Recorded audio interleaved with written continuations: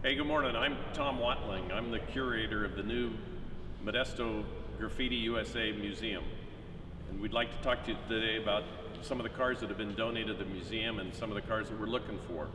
This is a great example of what the museum is all about. This is a 1968 Oldsmobile 442 that was owned and restored by a guy that grew up in Modesto, graduated from high school here, was a member of one of the most famous early car clubs in Modesto.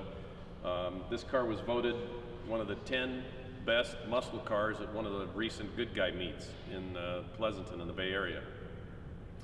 The museum will take any kind of a donation, an automobile donation, but what we're really looking for are cars that are in the wheelhouse of what the museum is all about, and that's what cruising on McHenry was like in 1962.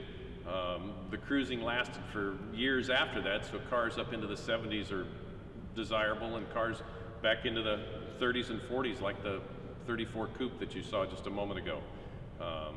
The Mustang that's here is iconic. That's a car that would have been driven on the streets in Modesto. So is the red Chevrolet that's next to it. But please look us up on Facebook, any social media, give us a call, come by and see us. We'd love to talk to you about a donation. It would help the museum with our fundraising efforts to get some of the construction underway. Thank you very much. We appreciate it.